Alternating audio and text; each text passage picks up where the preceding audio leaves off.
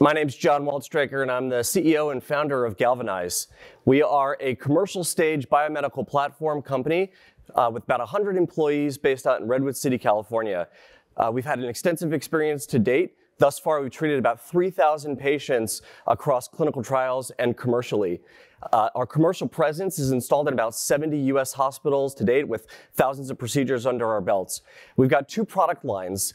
One in interventional oncology, which is what I'm going to focus on mostly today. The other in interventional pulmonology with a very exciting first-in-class product for chronic bronchitis, which will read out a US pivotal trial, 270 patient randomized sham controlled in about the third quarter of this year. In the meanwhile, our focus in the short term is on revenue growth and secondarily bringing new products to the market with clinical indication expansion thereafter.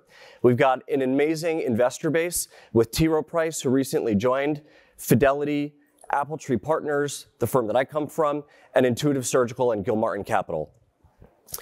So the current state of technology today for ablation is microwave cryo, irreversible electroporation, and about 350 million of the 750 is radioembolics, mostly from Boston Scientific. But the problem there is that patients have to be very late stage disease, but only have one focus of disease, focal therapy. The issue is that most of these patients have much more broad disease than just that focal therapy alone.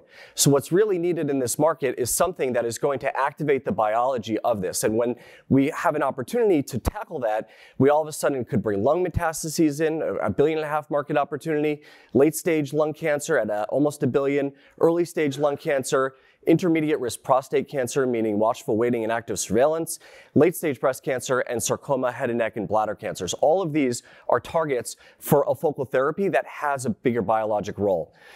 These are patients who would have never been treated with any one of those four therapies before, yet these are three patients who we've treated. On the left side is a nurse, unfortunately, 61 years old with metastatic colorectal cancer on her 8th line of therapy. In the middle, a 37-year-old guy with alveolar soft part sarcoma, and on the right side, a 14-year-old girl with metastatic osteosarcoma.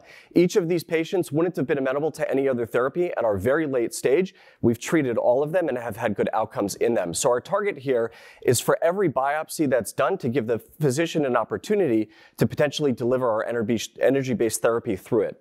What is that energy-based therapy? It's based on pulsed electric field activation with very novel waveforms where we're able to directly target the cells in a disruptive way. And in doing so, we emit that electric field over the tissue on an individual cell basis. It's depolarizing the cell membrane that causes sodium and chloride to flow into the cell. Water follows that, and they burst via osmotic swelling and eventually by apoptosis. This is a very gentle form of cell death. And when we do this, delivered percutaneously, as you can see here, a physician in this case is sticking a needle into a tumor that's in the liver. All he has to do is just the same way he delivers every biopsy is get that needle in there. He hooks up our electrode, steps on the pedal, and over the course of a couple minutes delivers that therapy. But most importantly, it doesn't only ablate those cells that are there. When we do so, we're actually preserving many of those tumor antigens that are released thereafter into the bloodstream, and that's what activates the immune system. Focal ablation cannot do this.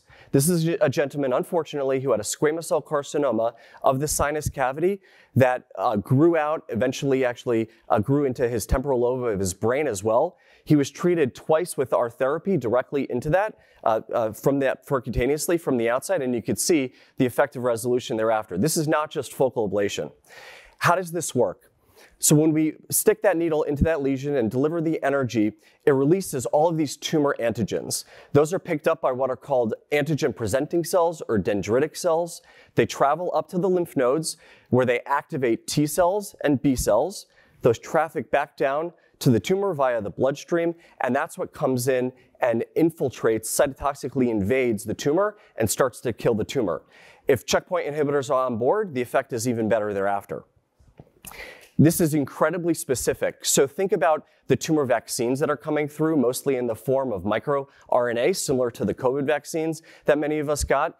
In that way, the COVID vaccine showed the body that antigen, and the body was allowed to develop an immune response to it. What we're showing you on the left side here is that as compared to radiofrequency ablation, our pulsed electric field ablation, either alone or in combination with that anti-PD-1 immunotherapy, allows us to create those antigen-specific T cells, so released from that lesion there via our energy, and now the T cell activation against those exact antigens that were presented there. The mRNAs are going to cost $3 to $4 million per patient in a customized way. We're doing this in a disruptive way during a surgical procedure.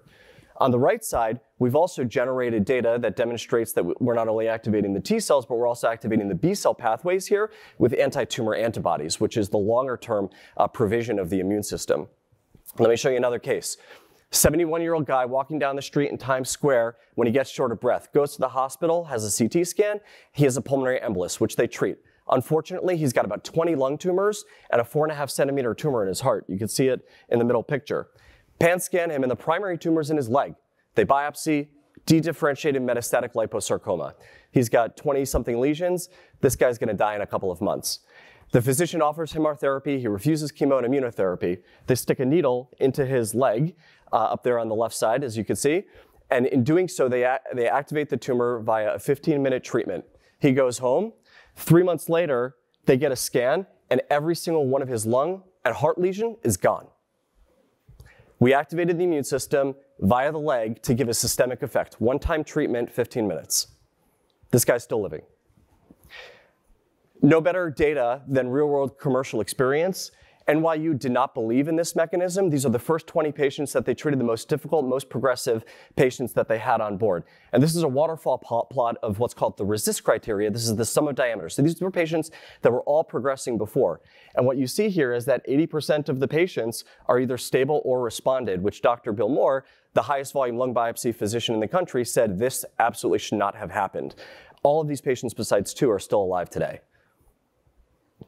In the future, actually in a couple of months here, we're going to launch our endoscopic needle. This is going to allow us to deliver the energy through the robots. There are about 450 Intuitive Ion robots that are placed today. As I mentioned, Intuitive is an investor, and it'll be compatible with the robots on day 1 here. We have ongoing trials for an indication, but let me show you what one of these cases looks like. So this is a 62-year-old guy who had a prior renal cell carcinoma in his kidney, had an nephrectomy a couple years before. And quite unfortunately, he shows up with 2 new lung lesions with the yellow arrows that are there. Left lower lobe is a centimeter lesion, and the right lower lobe is a 5 millimeter lesion. CT screening is great. We're able to find these days, but unfortunately, what do we do with this? This guy's gonna go on chemo and immunotherapy. So the physician instead says, let me put you in the trial. We didn't even know what that was yet. It could have been lung cancer, could have been a renal cell metastasis, so they have to go in and biopsy it. He gets an ion procedure. They go and biopsy the left side. In the room, they confirm that it's malignant. In the room, they stick our needle in right there afterwards and activate it 3 times. Then they went over to the right side and treated that right side lesion as well. And in the meanwhile, the tumor board said, let's see the follow-up on this, let the patient settle down for a little bit after the procedure, and then we'll start him on chemo and immunotherapy. And they've never done so, because if you look at the 3-month scan on the right side there, you can see that it's a fraction of the size as to what it was before, and actually this is metabolically inactive and dead. So here, many firsts. The first is that we delivered it through ion. The second is that we diagnosed it and biopsied it in the same event. The third is that it's the first time to do an endoscopic ablation bilaterally. And the fourth was that he went home the same day after he recovered from the procedure. So in going forwards here, we've really got 3 key strategies. The first is growing our revenue, again, 70 US hospitals and growing quite significantly, many hospitals each quarter. Second is expanding the indications here, working on the new clinical targets. And the third is the new products such that we could deliver the energy through any needle that a physician sticks into a patient's tumor. Thank you.